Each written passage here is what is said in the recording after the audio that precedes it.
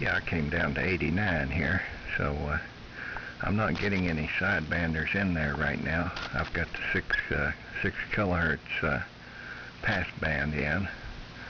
Boy, I like this receiver though. I have the high boost on the receive side, and boy, it brings out the highs in your voice and the mid-range.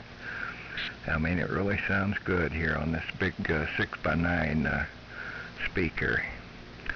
So real good there. Yeah, I like to experiment with those different elements. I have some 3-wire elements and 2-wire elements there. The 2-wire is supposed to be a high fidelity type for singing and music and so forth. And of course you could probably do voice like Ronald Coleman or somebody. I'd like to sound like Ronald Coleman, by the way.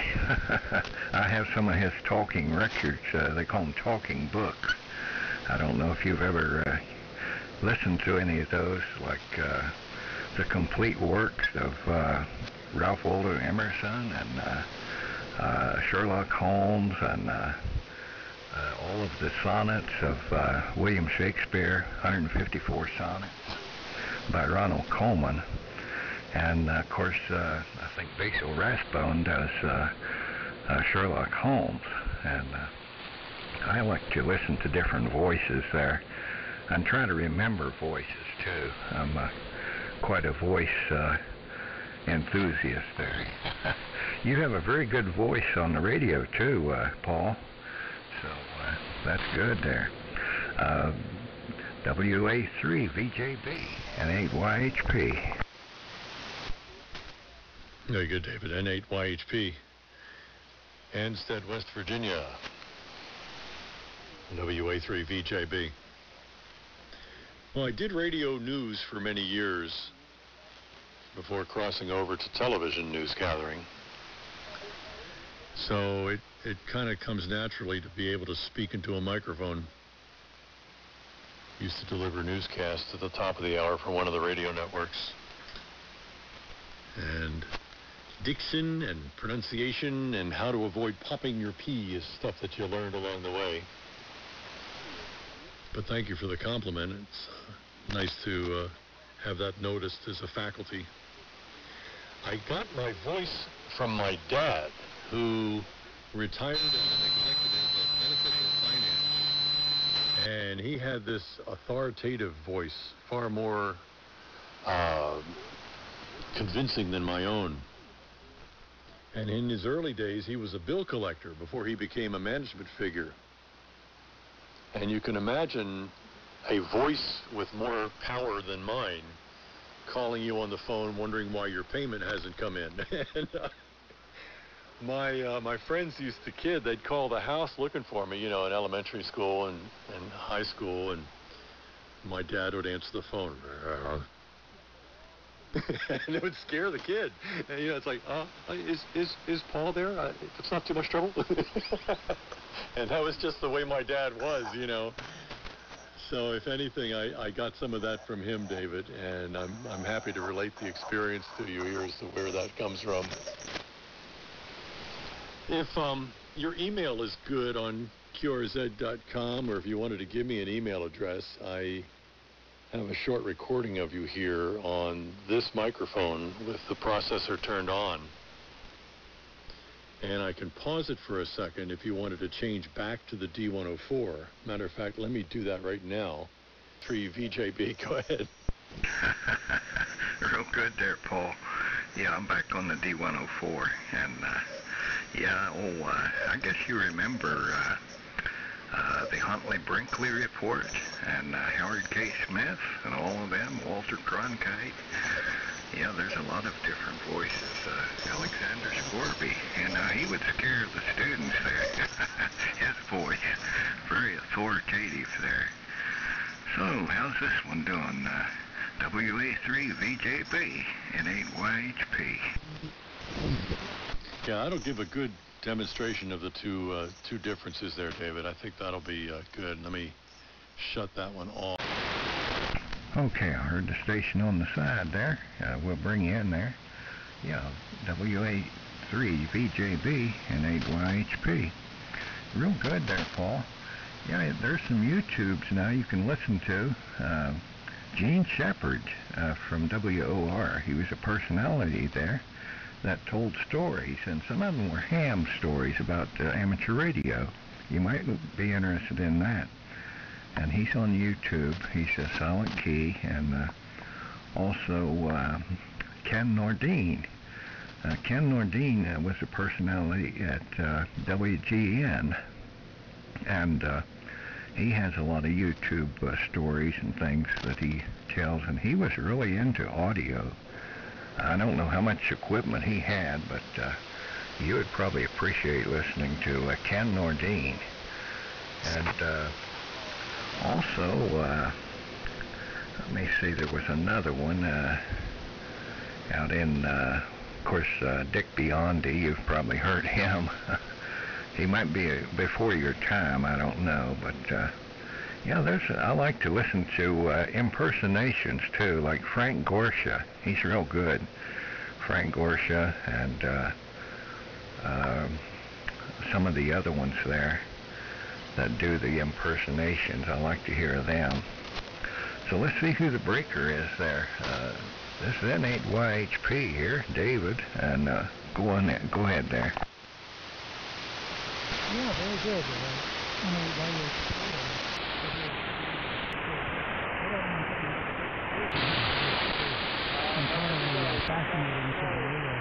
Louis Wickheiser and Paul Kangas and lots of people from CNBC, and all of them did have really unique voices, especially Paul Kangas. He just had such a great voice, and he's no longer with us.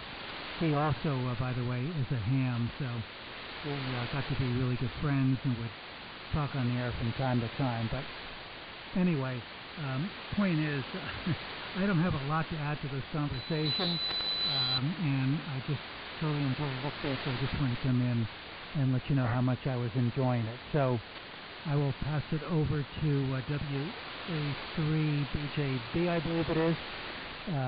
This is KA6NNR. Name is Gene, and located just outside of Philadelphia. Okay, Gene, very good. KA6NNR. I think you're on 7290. Had to retune a little bit there. With N8YHP in West Virginia, this is Annapolis Radio, WA3VJB, making a transmission. Yeah, very good.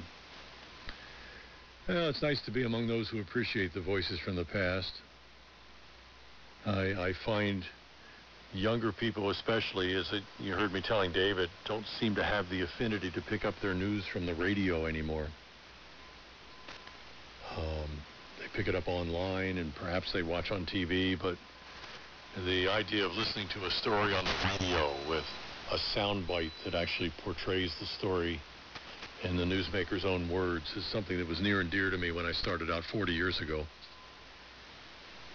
And I miss it. I mean, I saw the handwriting on the wall that radio was not going to be a viable career path, and I crossed into television news gathering and finished out the next 30 years of my career there. And that's been very rewarding because A, it's got more money behind it, and B, there's a lot more opportunity to do things that radio would not support. Travel, for example, and covered a G7 summit in France for Dow Jones Television. And, you know, that sort of thing. What radio station would pay for me to go to France and cover a G7 summit, you know? So I called it right, I think. And I've heard the names that you've mentioned, but I think kind of being in the business downplays my interest in listening to the radio. And I would have missed some of those programs. Of course, Gene Shepard I've heard of. Warren, NY2H, Warren Ziegler, actually got Gene's call letters, K2ORS. And Warren's a prominent AMer, usually on 80 meters. Years ago, we had a series of social events among AMers called the Rolling Rock event. I think we got up to 8 or 9 of them. We would call them Rolling Rock 9 and so on. And Warren came to one of them here at the house, and I did my first and only 160-meter talk-in with Warren Mobile with a halo antenna and a great big loading coil driving in. And that was now K2ORS, Gene Shepard's old calls. So it's funny you should mention him. But yeah, there are a number of them. David French was a CNN anchor for many years, N4KET. He went on as a spokesperson for the CIA. I always wondered, how much do you have to do being a spokesperson for the CIA? Let me think about that for a minute. They never say anything about anything. So, and you're a spokesperson? So he would kind of smile, and, I think the implication was that it was a good government job and he was going to ride it out. That was N4KET. So, Gene, not bad signal, by the way, from Philadelphia into Annapolis, capital of Maryland. I was listening to David on one of the SDR, KiwiSDR nodes. It's in North Carolina, so he was about 20 over 9 at that point, trying to make a bit of an audio recording of him to demonstrate the difference between his two microphones. That's what we were discussing, if you've been listening. And David, I've got that. You might confirm for me your email address, and I'll send those off here after we're done. And Gene, your audio sounds mellow as well. Now yours doesn't have as much high end as Gene's, as David's. It doesn't have that sizzle. And there was a thing when learning how to pronounce words on the radio, if someone could see you smile, they're actually seeing your teeth and the sibilant sounds are coming through. And that was a way of emphasizing your clarity when you were speaking. N8YHP at Ansted, West Virginia. At the top of the hour, this is WA3VJB Annapolis. Go ahead, David. Okay, real good there, Paul. Yeah. WA3VJB with KA6NNR, N8YHP. Real good. Yeah, you would enjoy Kenwood. He has something called Word Jazz, and he's on YouTube there. And he does all kinds of audio experiments and different things there. But real good. Yeah, I'm getting some noise under Gene's signal, but he's still coming through. So real good there. This time of day, it's not very good propagation up that way. But Gene, you are sounding pretty good when you do come up, your signal there. So yeah, that Art Bell, his call was W6OBB, I think. He's a silent key, and now sometimes he reminds you of David Brinkley when he gets to talking there. I think he liked David Brinkley and Chet Huntley. So yeah, that's a lot to listen to, all those personalities on the radio over the years, and there's been a lot of them in there. So up to you, Gene. KA6NNR with Paul on the side there, N8YHP. Okay, very good, Dave. And Paul, thank you very much for letting me come into the QSO. I am running a pretty modern rig here. It's a Kenwood 990, and I just bought it from a gentleman not too long ago. I'm not at all familiar with it. So I was really just turning on today with the intention of tuning around and listening, but then I started to listen to the QSO, and I thought I really need to just break in here and say hello and just let you know how much I was enjoying it. So I'm sure that there are some equalizers and so on that can probably work up there a little bit and bring up the highs.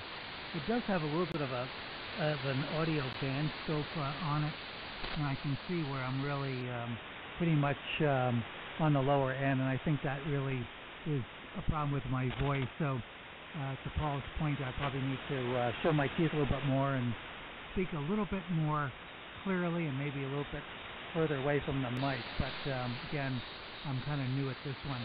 I kind of cut my teeth with AM many years ago.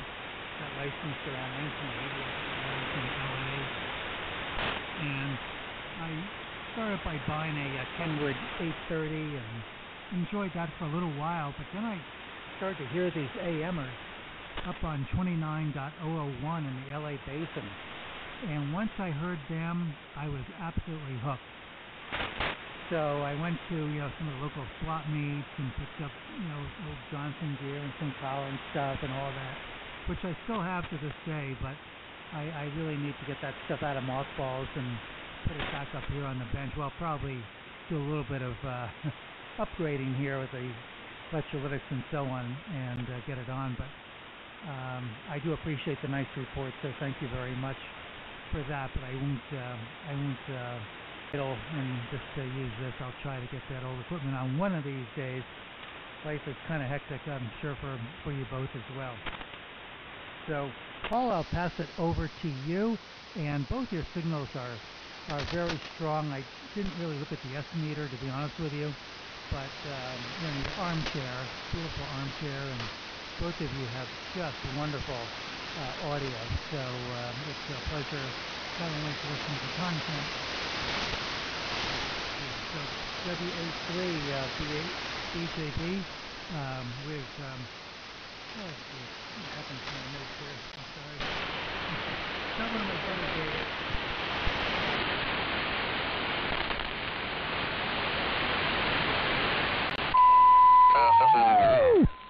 And N8YHP from WA3 VJB. Yeah, it took a little bit of a fade there right at the end. And I may have, oh, wait a minute. Am I doubling with you? Hang on. Yeah, he just cleared there, Paul.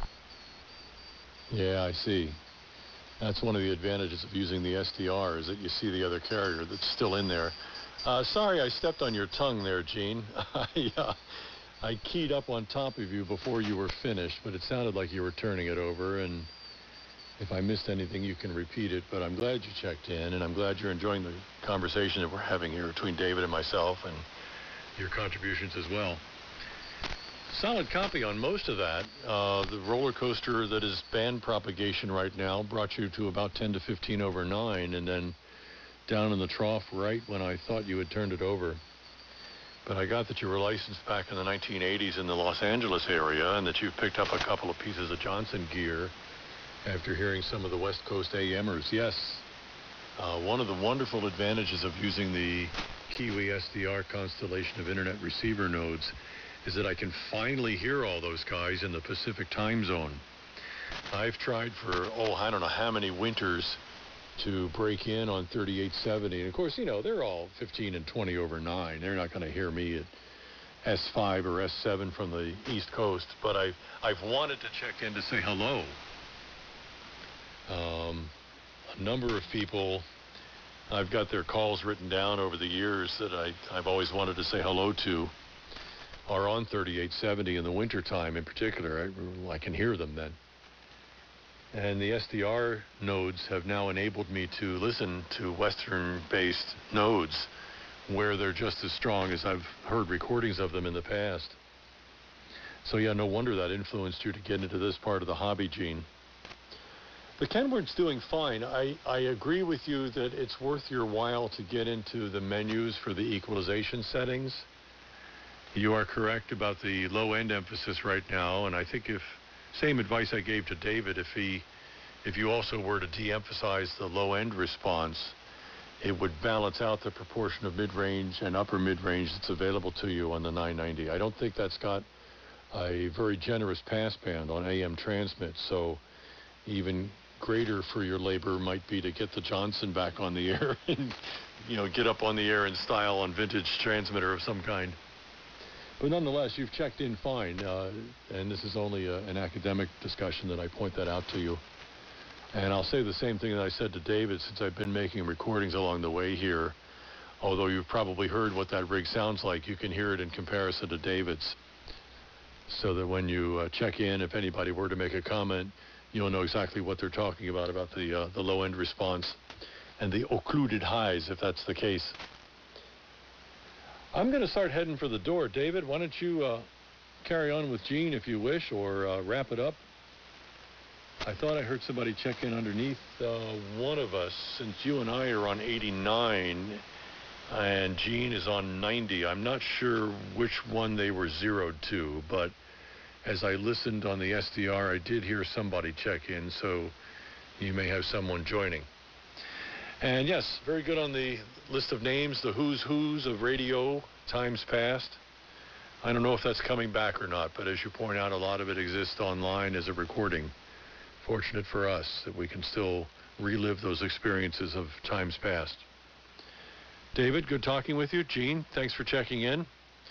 I'll look for you again here on 40 meters. Nice amount of elbow room and good signals all the way around as well. N8YHP, Anstead, West Virginia, the southern part of the state, with Gene, KA6NNR on the side in the Philadelphia area. This is the Chesapeake Bay region of Maryland, WA3VJB. Go ahead, David. Okay, Paul, real good. WA3VJB with KA6NNR, N8YHP. Yeah, these modern stations now, they use a lot of compression. These digital stations, ubiquity, they use the digital format, and they have a lot of compression. Some of them have 25 dB of speech compression. And these broadcasts for football and the sports announcers, I like to listen to some of the sports announcers that have the side chain. When they have an outside mic going to the audience out in the bleachers, and then when they talk, it goes down so many dB. Winchester 1 at frontier.com if you want to send that. And thanks a lot for being N8YHP 73.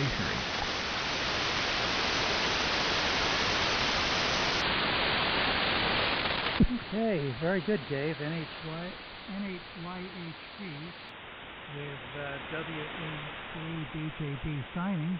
Paul, it was a pleasure. This is KA6NNR. Thanks so much again. Thank you for acknowledging me. I didn't mean to do so, but just for a great conversation. And that's the thing I've always liked about AM, that just sit back, enjoy, listen to good conversation. I think I've learned more on AM than I have throughout my time as a ham on sideband in terms of technical features and so on. So it's really been a great learning experience, not just technically, but obviously in a forum like this where we both are talking about broadcasting of the past. Yeah, I mean, to talk about Gene Shepard, I mean, I could talk about him for hours. I read all his books, and just loved this one movie that he did that was called Phantom of the Open Hearth. And it was a workshop series that was done on public TV.